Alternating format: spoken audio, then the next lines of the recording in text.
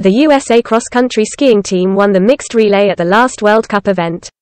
American cross-country skiers won the 4x5 km medley relay at the final World Cup of the season in Falun, Sweden. Rosie Brennan, Zach Ketterson, Scott Patterson and Jesse Diggins clocked 42 minutes 1.8 seconds.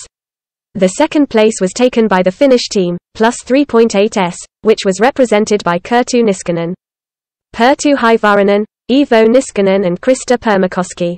The third place was taken by the Norwegians Heidi Weng, Hans Christer Holland, Didrik Tonseth and Teresa Johaug, plus 4.3s. The World Cup will end on Sunday with a mixed team sprint.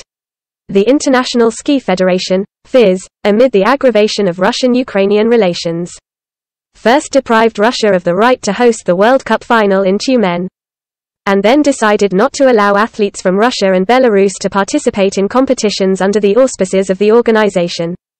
This decision was made in accordance with the recommendation of the International Olympic Committee, IOC. The ban will be valid until the end of the 2021-22 season.